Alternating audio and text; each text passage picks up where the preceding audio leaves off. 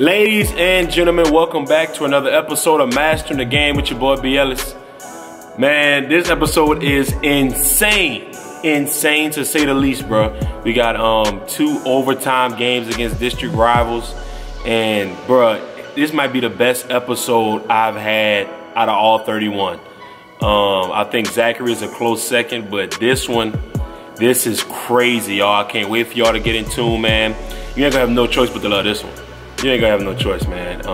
Listen, make sure y'all like, comment, and subscribe. We trying to get to 1K. We're gonna keep pushing.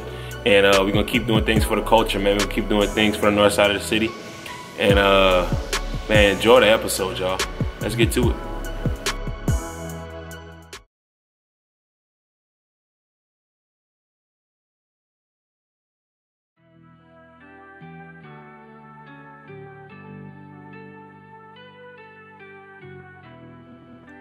There comes a crucial point in your lifetime where you're going to have to really be there for someone when they're broken.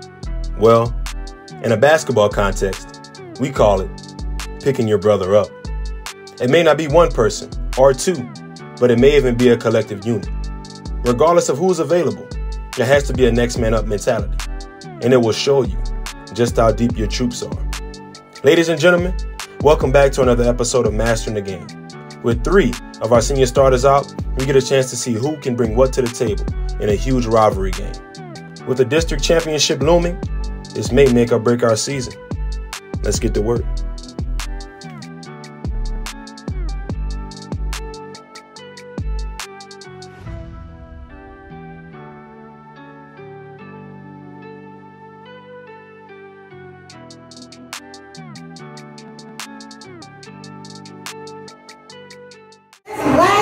You always ask very stupid questions in the chat and shit, huh?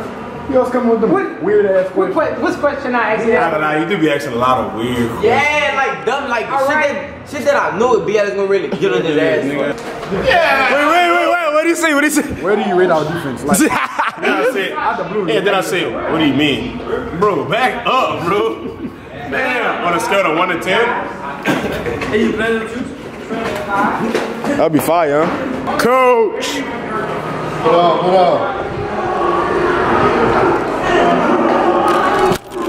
Damn!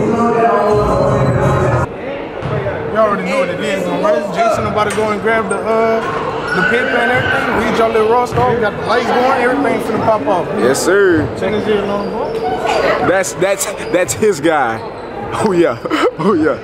Man, second half of district, you hear me? Carencro in the building. It's time, man.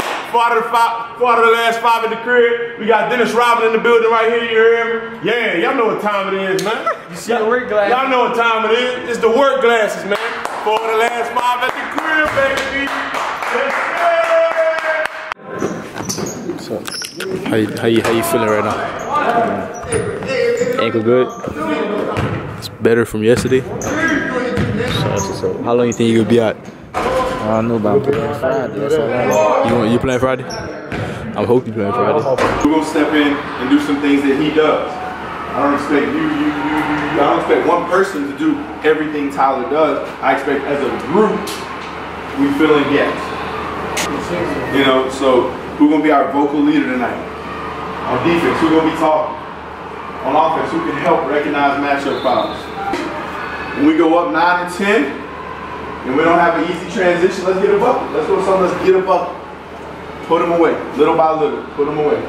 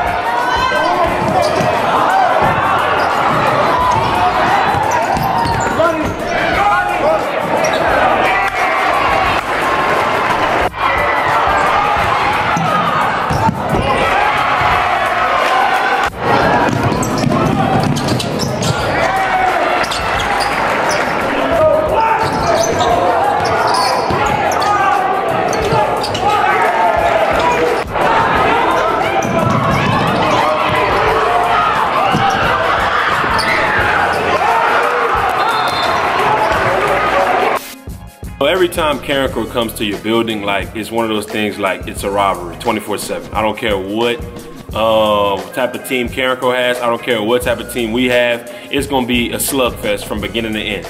And like that night we played Carencro, I mean, it was no different. Bro, and the thing is, Tyler got hurt against Southside, right? And we needed guys to step up. And then midway through the second quarter, Everett goes down, you know, and then Trey tries to run out to the court to see if Everett was okay, and then they eject him. So we're down 3 starters, like, in the first half, y'all. And, like, we had to figure things out. Of course, they were face guarding Zion because they know what Zion can do on the floor. And throughout the game, man, and especially throughout this, the rest of the first half, we just had to, like, fight it out, slug it out, and see what we can do and see what type of adjustments we can make going into the second half, man. To have 3 starters out, 3 seniors be out for an entire game out of nowhere, it was really different. It was really different, to say the least, man. But our guys really fought through. They continued to play defense at a high level. Johnny was really big on the glass. And, I mean, Rax played defense at a high level. Terrell came in as well. So, I mean, it was next man up mentality in that first half. And it continued to be that throughout the second half.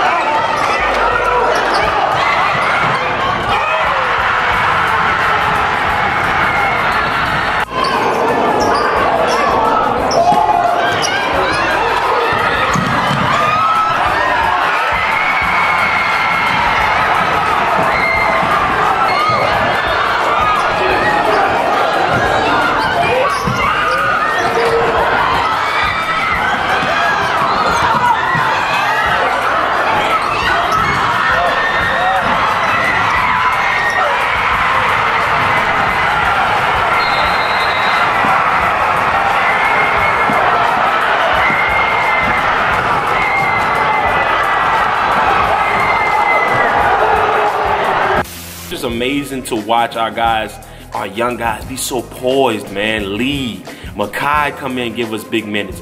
Even Terrell, Kyron came in, like, guys gave us big minutes down the stretch, bro. We're a deep basketball team, right?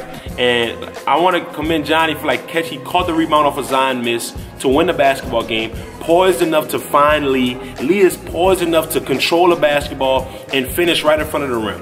Right in front of the rim. He could have easily missed that layup, but he was poised enough to finish, man. So that was just a great game against Carencro, man. Hats off to Carencro.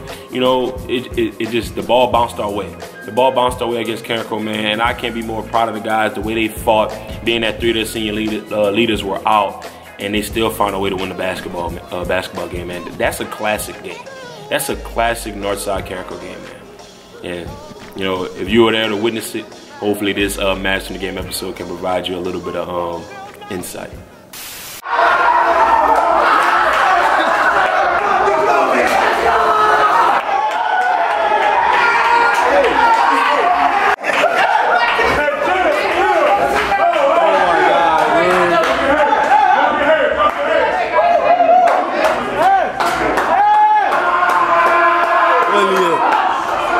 Good shit, my brother. Good shit, bro.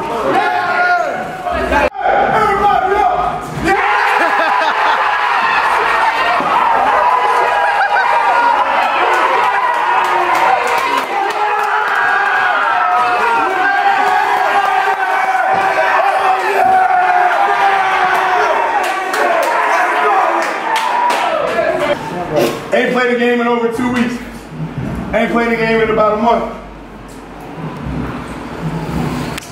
That's how you pick up your brothers and the one at the hospital. That's how you pick up your brothers.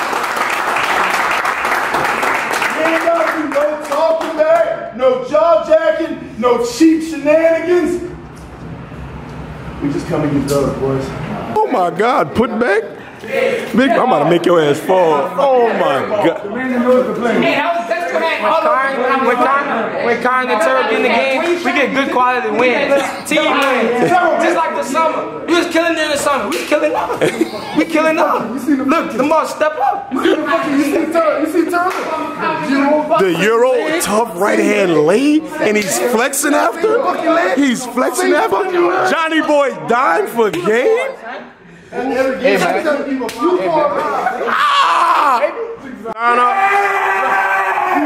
No, we ain't with the ass, but we play. Good quality win. We play like we was weak, you heard? Non-stop basketball. And we like that. Never beat defeated game, we out.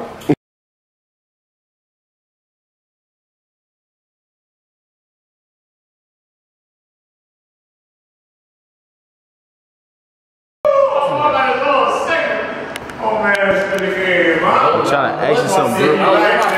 Yeah, the shoes on, bro. We massage first, bro. We do that. No, huh?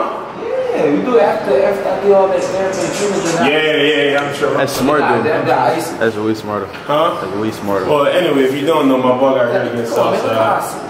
kind of feet-ish. No, you shitting me right now? Hey, yo, my boy got hurt Saturday against Southside. We won the game with hiding against Carencro.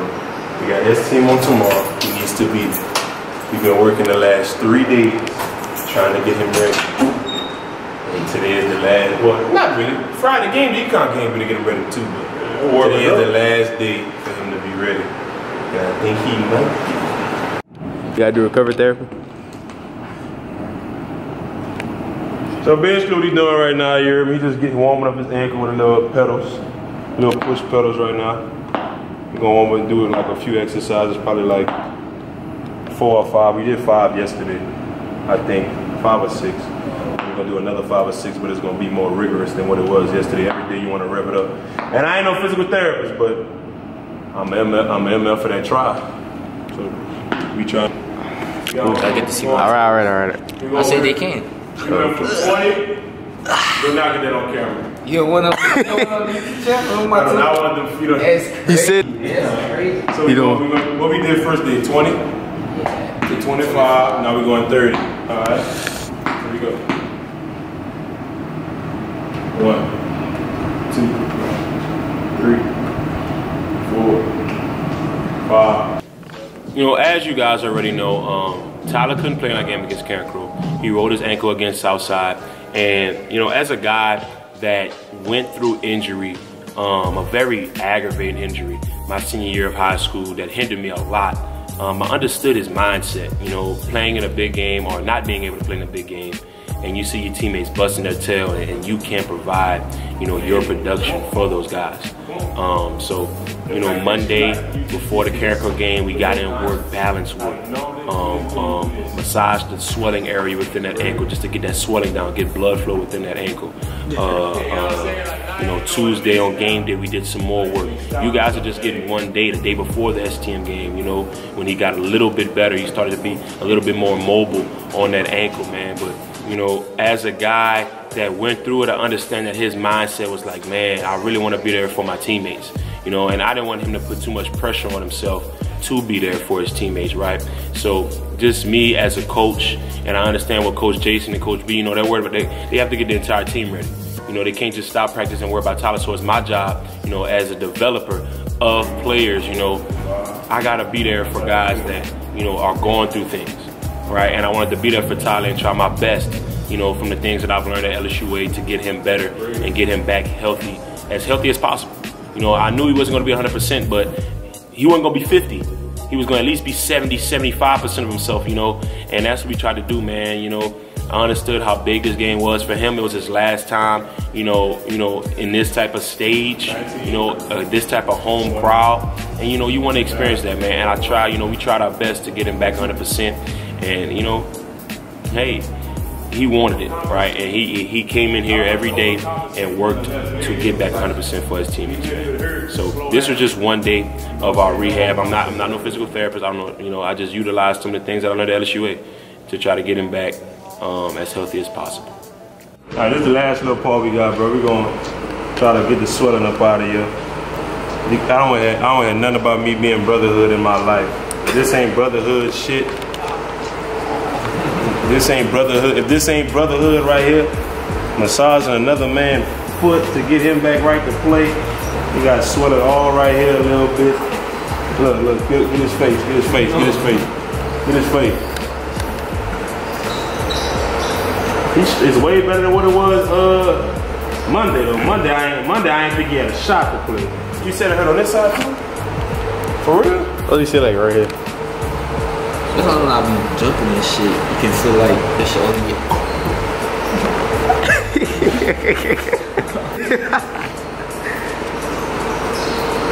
Oh, hey. Cats turn when it's time to do weird, like when it's time to do weird shit.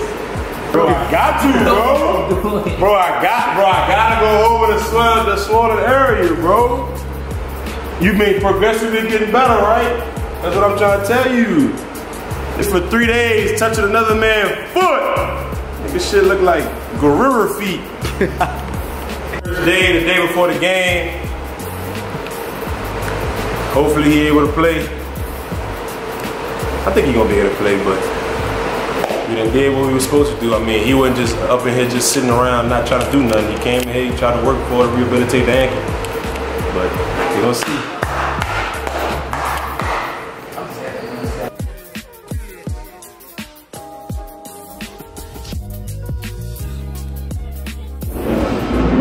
True. Zan, bro.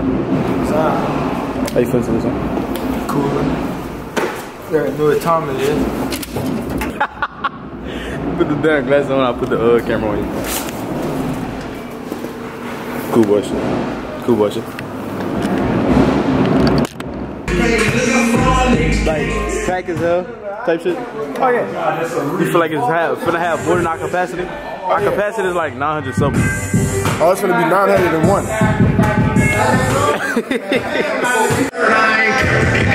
What's the word? So deep when a nigga swerve. For the birds, I'm trying to strike you in your nerve. I make the wreck blind, y'all. Bring that bitch up.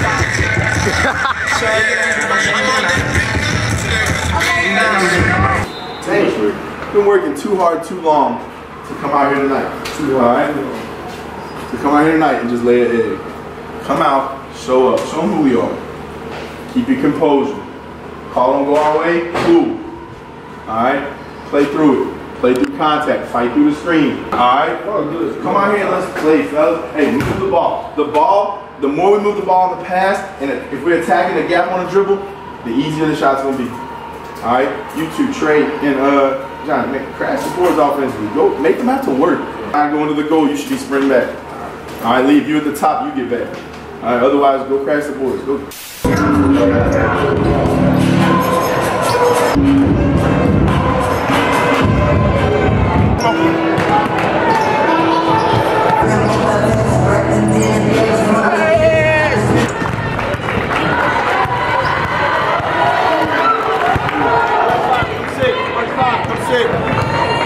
No, let's go red. Let's go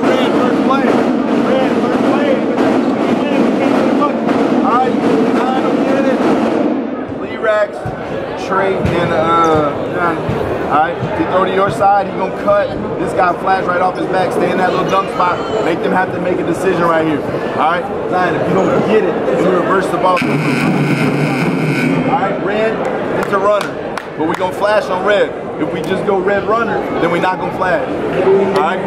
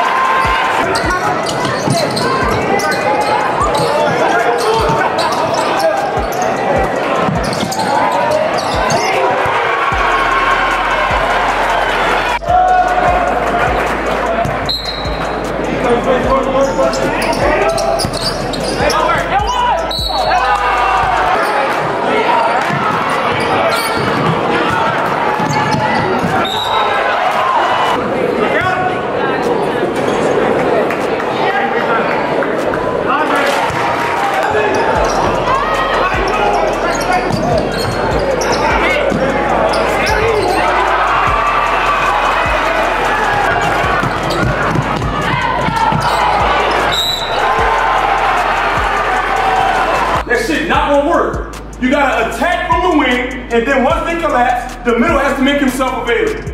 That's how we gonna beat it. We turn the ball over, trying to throw the ball from side to side. Be confident, attack the gap, middle come to the ball, boom, Johnny find rack, straight ball, Johnny gets the ball, layup. That's what you gotta do. You can't be afraid to attack. Attack, get to the trap, be strong, find middle. You know, y'all, to start the STM game, we didn't start solid. Because we understood that, you know, he was coming back from injury and that we wanted him to see the game and, you know, get comfortable that way. So, but the first half came down to turnovers, y'all. I'm gonna keep it a bean, you know. We came out very strong. I believe it was 10-2. And, you know, we started turning the ball over. We had 7 first quarter turnovers, right? And with the combination of us missing free throws against STM again, you know, it kind of kept STM in the game. One thing STM is they're not going to beat themselves, and they're going to let you beat you, right? They're not good enough to beat us, but they're good enough to be in the game and let us beat ourselves. That's who STM is, you know? And that's what happened, especially in the first half, man. Turnovers killed us. Turnovers killed us, man. Missed free throws killed us. But, you know, Rax really came in that first half and made shots, bro. He was ready for the big stage. You know that he was locked in defensively. He was locked in on his shot. He was talking. He was energetic, you know, and Zion's going to always be Zion. And Tyler was a warrior in that first half, especially coming in, you know, getting that ankle warm and things of that nature. And Johnny and Trey are going to be beasts on the board for us, man. So, you know, that first half, we just have to clean up the turnovers. That was the main thing going into the locker room that we were trying to focus on.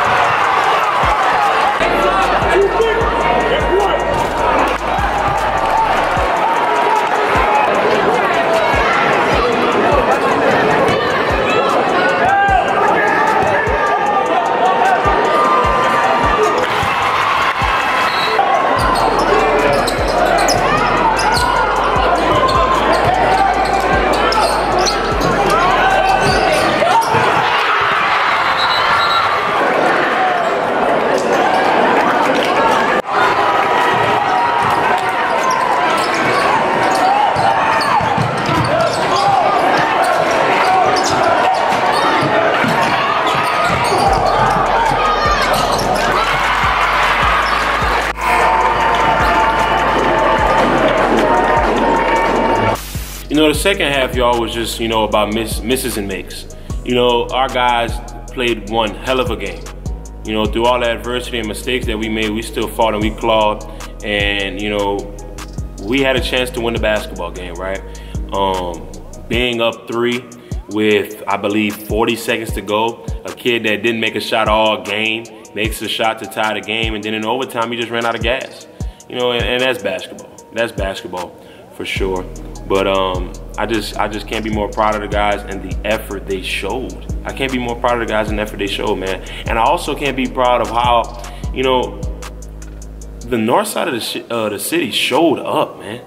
I'm so proud of that, bro. Like, the one post we made on NHS Bomb Squad, people reposting it, everybody reposting it, showing love, man, and people showed up, man. And honestly, I can't be more just excited for the future for Northside basketball and Northside period. The amount of people that showed love last Friday was amazing to me, and I can't be more grateful. You know, our guys are gonna continue to work. You never know, we may see S-Team again in a tiebreaker. So I appreciate you guys, man. I appreciate you guys coming out and supporting our team on such a big stage, bro. I really appreciate it, Northside. Real talk. We're gonna continue to push. We're gonna continue to push. Ladies and gentlemen, I hope you guys enjoyed this episode of Mastering the Game. There will be an episode next week. We played Westgate, David Thibodeau, and Turlins for our senior night. That will be on episode 32.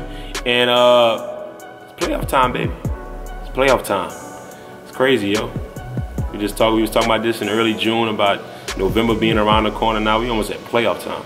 You know, these seniors have done a great job leading this group, man, and I think we're finally hitting our stride. I think we're finding our rhythm as a basketball team. You know, we haven't had our whole team consistently the entire year, so we're getting our team back. Everett's gonna be back. Johnny's here. Tyler's getting back healthy, so we'll see what happens, y'all, man. We'll see what happens. Like and subscribe. Thank y'all for watching. Northside, you heard me. Never be defeated again. We are, you heard me. Yeah, it's your boy BLS.